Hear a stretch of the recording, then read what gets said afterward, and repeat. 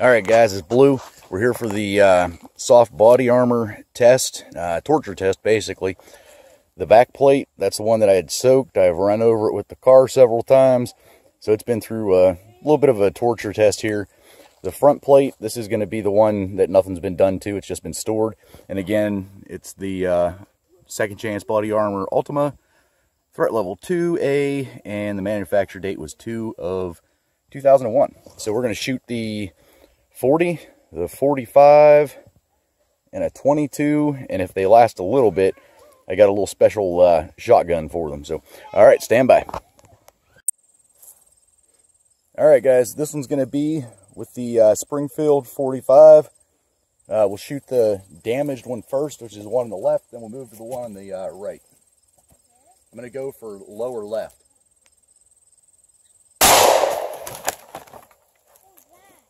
Well, we got one shot before it fell over. All right, we'll be back. Just wanted to real quick, there's the second, I don't even know if I can see this or not, but there's the damage that it did. Did not go through, did not penetrate. There's the round. If we open this up,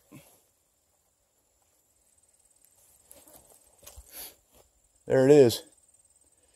So this was the wet vest, expired 2001.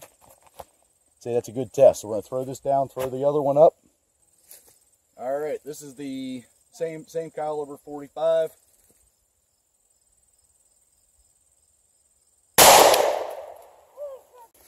Okay, there's the entry hole.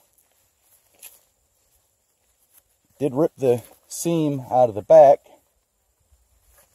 I thought I felt the bullet rattling around in there. Oh, there it is. Found it. It's in the corner. The bullet's the whole way up here, far away from where I shot it. All right, guys, this is going to be the same vest, the Ultima.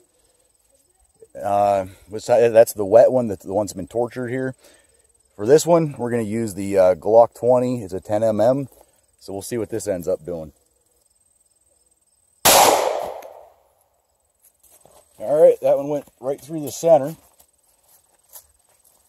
and I believe it punched through. I think the 10mm went through the vest. I don't feel a bullet in there.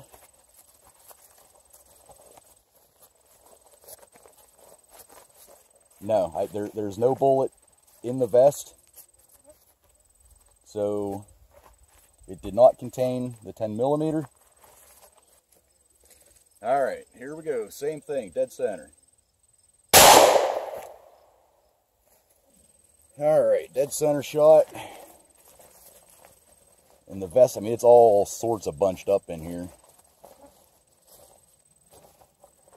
I do not see, and it held it. Right there's the bullet, right there.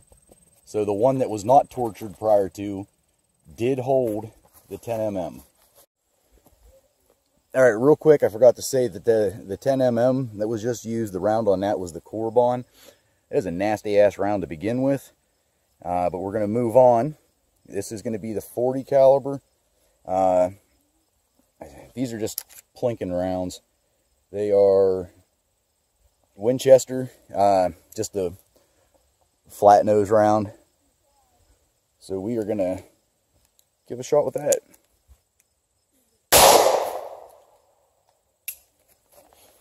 All right, 40 caliber went in up here. And again, this is the vest that's wet. It was tortured. And there is no bullet in that vest. It went through. All right, we're going to switch over to the one that was just stored and expired. Okay. That was a hit on this one.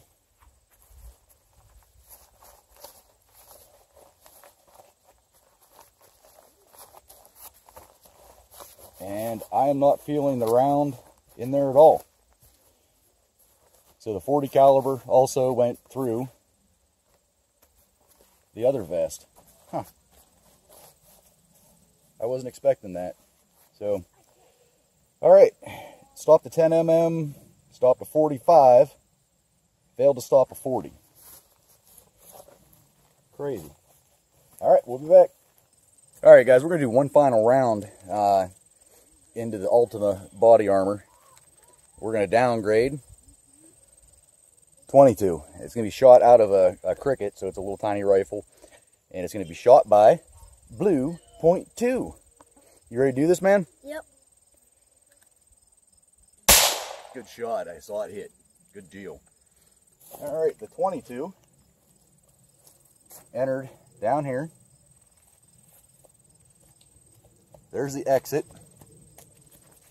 And after he shot, I'm pretty sure I heard it zinging through the woods. So this is, like I said again, this is one that's been wet, ran over, everything else, and it went right through. So now we're going to set up the other one. We're going to see what happens with the 22. You ready? Good deal. All right, make sure the barrel's pointed in a good direction. All right, another shot right in the center. There's the entrance. There's the exit. There's definitely no bullet in that one either. I didn't hear it flying through the woods like I did the last one, but I didn't figure it would stop it coming out of a rifle like that. So, all right, we're going to switch vests, and we'll be back. Blue, you're my boy!